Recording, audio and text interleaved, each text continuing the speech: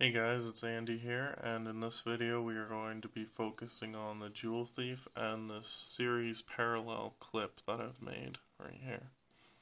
This here is a simple sheet of metal used as a heat sink inside an old Macintosh. I just took this one piece of metal and I folded it up so that I could make a series and parallel bracket. So you can see all these, the screws hit each magnesium core, and that would be a parallel setup. And these pieces of plastic from a milk carton, I use those in conjunction with these little brackets to make the series setup. So I just have to put electrical tape on the bottom, as you can see.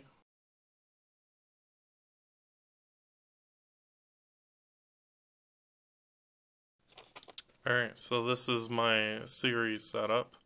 You can basically see the positive and negatives are touching thanks to the clip and screw.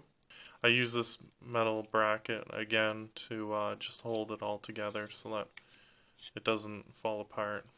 This is my refined Joule Thief circuit. I have two switches. Pressing both of them will switch from direct current from the batteries to the light, and pressing them again will go through the joule ringer to the light.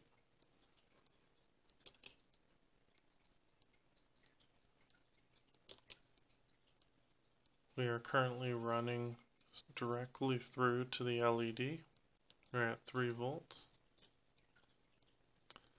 2.7 volts,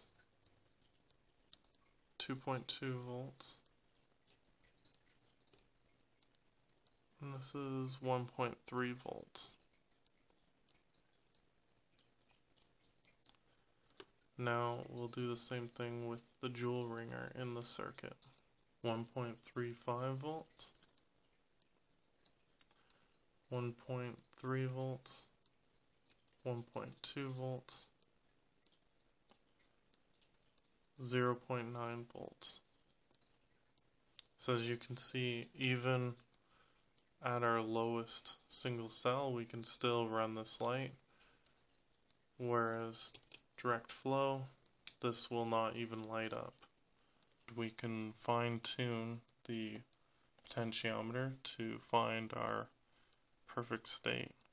And this is it. You see that sudden spike in LED output. This is zero resistance. This is the most inefficient.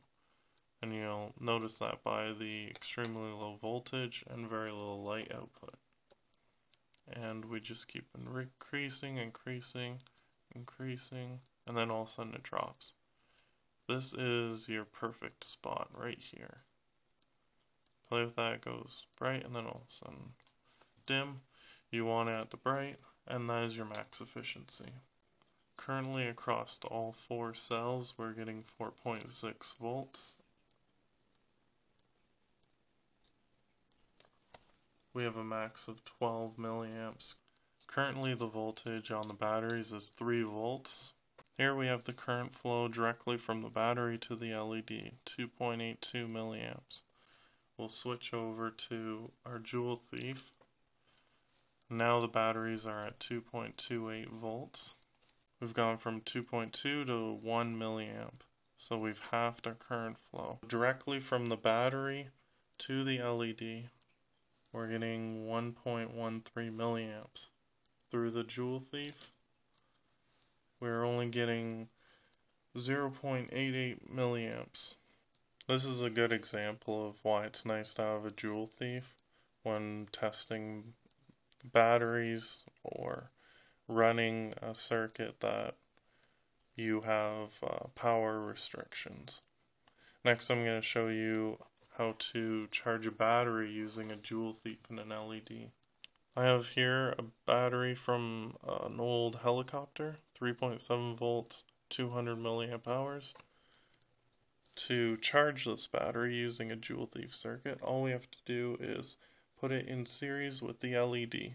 The voltage of the battery is being read here, 3.521 volts. We will turn on the circuit.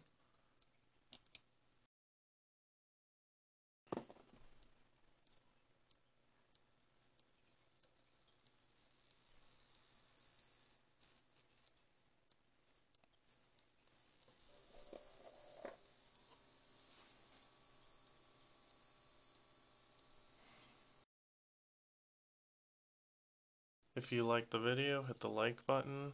If you want to see more, hit subscribe. I'll be doing more videos like this.